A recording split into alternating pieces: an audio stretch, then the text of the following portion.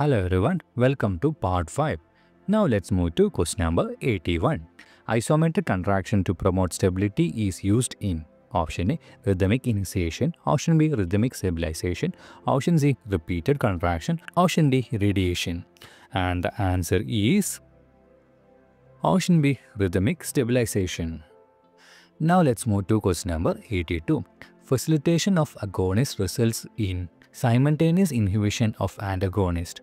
Option A, reciprocal inhibition. Option B, autogenic inhibition. Option C, irradiation. Option D, successive induction. And the answer is option A, reciprocal inhibition.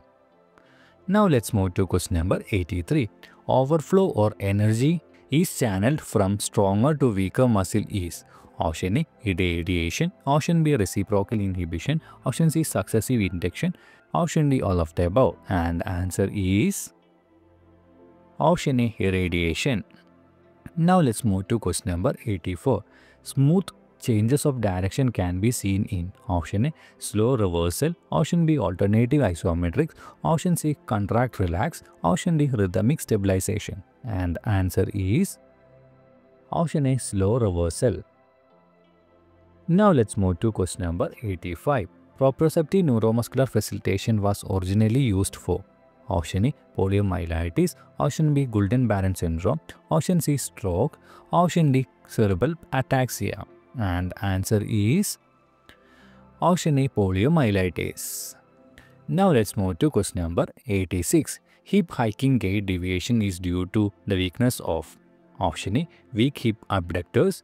Option B, hip flexors. Option C, weak hip extensor. Option D, all of the above.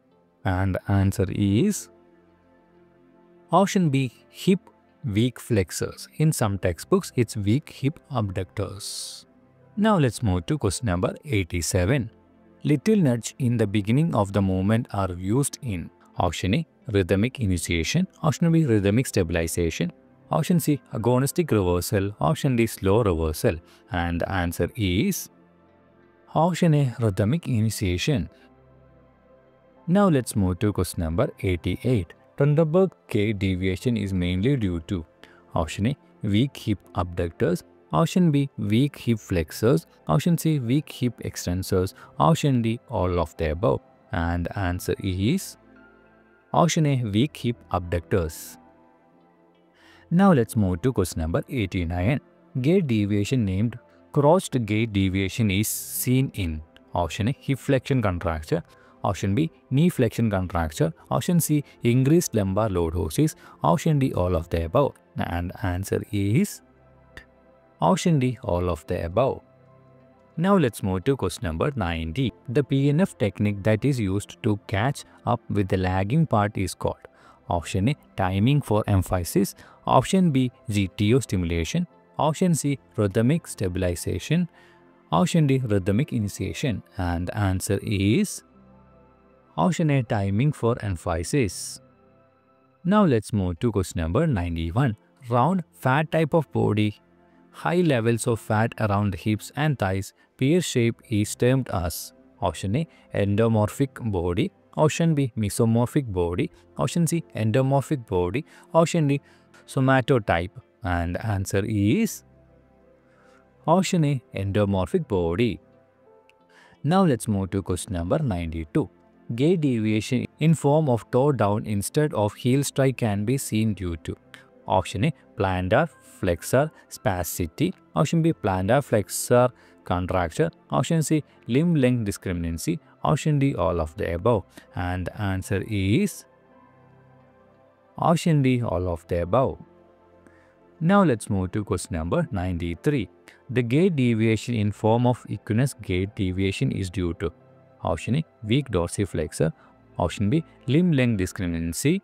Option C, plantar flexor contraction. Option D, all of the above.